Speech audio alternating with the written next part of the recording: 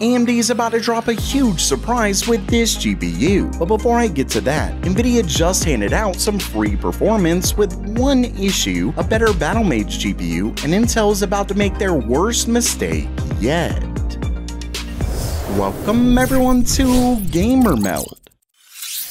Every day, thousands of viewers watch Gamer Meld and don't subscribe. These 4 videos work tirelessly to bring you the latest in PC hardware news, but 65% of you just leave, like ghosts in the algorithm. But you can change that for the price of absolutely nothing. You can subscribe today and give a video a loving home in your feed. Okay, it's news time, and first up for today, Nvidia recently released a new driver update that was made to fix multiple issues with their newest RTX 50 series cards, like the black screen issues that I went over a while back, freezes, crashing, all of that. But it also gives out more performance. Though you may want to hold off on picking this particular driver up, but I'll get to that in a minute. Either way, as you can see right down here, it says the latest addition to the Nvidia R570 branch of GPU drivers, the 576.02, has resolved many stability problems troubling RTX GPUs for the past 3 months, including crashes and black screens. Adding to the mix is increased synthetic performance, as reported by ComputerBase, whose data suggests an up to 8% performance bump in 3D Mark Steel Nomad. And some other 3D Mark scores showed less of a performance jump. I mean, it was up to 8% performance overall. Now, I do, of course, want to mention that these are synthetic benchmarks, but that doesn't at all mean that this performance jump is just in synthetic benchmarks. It absolutely can be in real-world benchmarks as well, but ComputerBase likely just tested this in 3D Mark because it's obviously very easy to do, very easy to compare it to other GPUs, things like that, just to see if it did in fact get a performance jump. And now that they found out that it does, there will likely be more tests done to see if we also see this same performance jump or anywhere near it in real-world games. Either way, this is definitely great news, but like I said, there is a caveat, and that's because some users are now reporting temperature sensor bug issues with the new driver. You can see right here that the GeForce 576.02 driver update released to address black screen and stability problems may still cause issues. Some users are reporting that GPU temperature readings are incorrect, which can lead to wrong clock speeds and voltages being applied. That's definitely not good. It says the issue seems tied to this API interface, which can become stuck at a fixed value.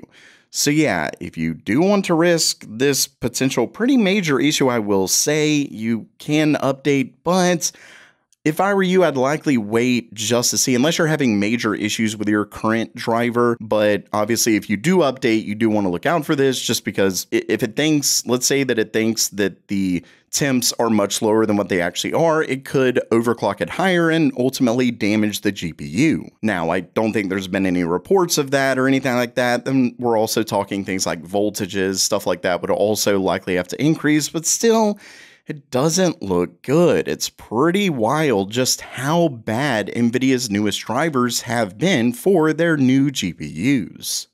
And next up for today, it looks like Intel isn't done with their Battlemage GPUs just yet. In fact, it looks like they could be gearing up to release an even more powerful card. As you can see right down here, this originally comes from a shipping manifest which revealed a new GPU, specifically the BGM G31 GPU.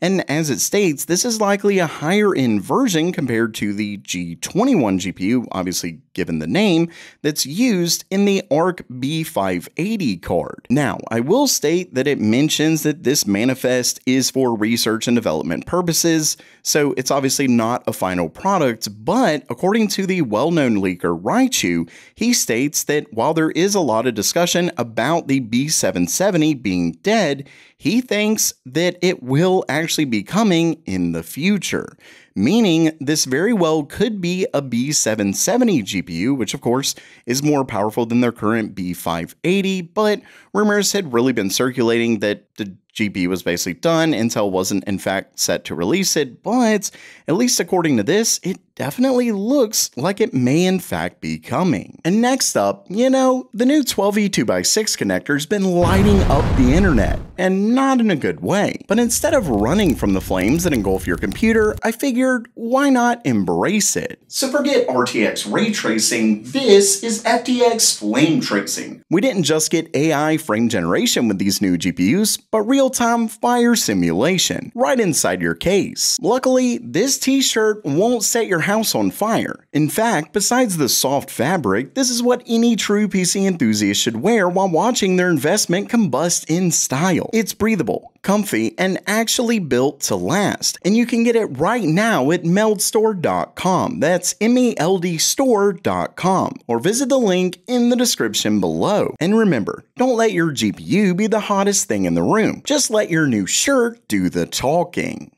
And next up, I really don't know what Intel is doing here. The company has been getting just completely crushed left and right by AMD, by Nvidia, that just things have really not been going well for the company. And in light of all this, it looks like their next generation of CPUs are going to require a new motherboard. As you can see right down here, it says a recent leak originating from, once again, a shipping manifest suggests that Intel may have never intended to support Nova Lake S, which is a successor to Arrow Lake S, on the LGA 1851 socket. And don't forget that this socket, as well as the 800 series motherboards, were initially released with Arrow Lake S. Meaning, if this is correct, it looks like these motherboards will only last for a single generation. Now, there have been some rumors about a refreshed Arrow Lake series, but even then, we're only talking 2 generations of CPUs on this same platform. And don't get me wrong, there almost certainly would have been a new series of motherboards. Pretty much everyone expects that, but because this is a new socket, the LGA 1954 socket, it means that these new CPUs will require a new motherboard. Obviously, with AMD's AM5 series, they often release new motherboards as well, but they typically try to add support for the newer series CPUs on the older generation motherboards. They just have, new features, stuff like that on the newer ones. And obviously, if you want those, you will have to upgrade. But if you just want the new CPU and are fine with your current motherboard, you won't have to. But in stark contrast to that, Intel, yet again, looks set to release a new socket pretty much right after their last socket was released. You can see that it was released in Q3 of 2024. Basically, Intel, what are you thinking? And lastly for today, we have new information on what looks to be AMD's best GPU yet. Not necessarily in terms of performance, but, well, let's just go over it. As you can see right down here, it says in the next couple of weeks, AMD will reveal details about 2 Radeon RX 9000 graphics cards, the RX 9060 XT and the 9070 GRE. And it's that 9070 GRE that we just got new information on specs.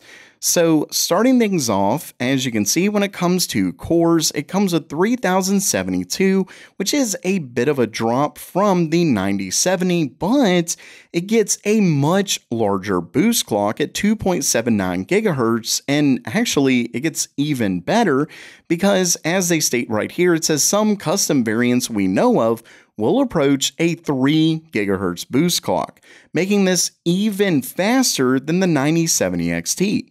And of course, when we saw the regular 9070 get much higher boost clocks, it was able to get right around the performance of the 9070 XT, though obviously this does have less cores. But essentially what this shows me is that it'll potentially, with this higher boost clock, get right around the performance of the regular 9070. Now, there is one caveat, and that is memory. The issue is that the 9070 GRE looks to come with 12 gigabytes of GDDR6, while the 9060 XT, this is looking like a similar problem that Nvidia has, will come with either 8 gigabytes, okay, that makes sense, or 16.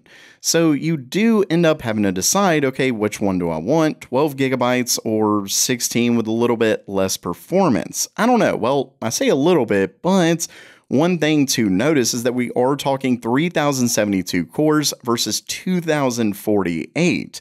So that is a pretty big difference. Either way, when it comes to the memory bus, we're looking at 192 bits with memory speeds at 18 gigabits per second. And there is where things are a little bit different as well. The 9060 XT gets up to 20 gigabits per second. Still, one of the reasons why I really think this could be one of AMD's best GPUs, at least in terms of price to performance, which is really where I think this will seriously shine, is because, well, remember that when the original 9070 XT was released, one of the biggest things that really set it apart was its price to performance. But if you may have forgotten by now, the original GRE, the first one that AMD ever released, was the 7900 GRE, and that was really well known for price to performance. So when we bring that to RDNA 4, I do believe you can expect something similar, except in comparison to even the 9070 XT. And this is why I think we're looking at 12 gigabytes. It's a pretty decent sweet spot. I mean, obviously, more, especially nowadays, is always better, but it's not 8 gigabytes, and it should at least do well given the performance that we can expect from this. So that will cost them less than the fact that we are talking less cores, but higher boost clock. This all just really seems to come together, especially because, yes, it is less cores, but it's not as anywhere near as the drop of core count that you see with the 9060 XT, but it then has better boost clocks to, like I said, better compensate for that. Basically, this bad boy is seriously gearing up to be potentially one of the absolute best GPUs in terms of price or performance out there. So while that does it for today, are you pumped for AMD's next-gen RX 9070 GRE? Let me know down in the comments below. And if you liked the video, please subscribe and give it a thumbs up. And as always, have a great day.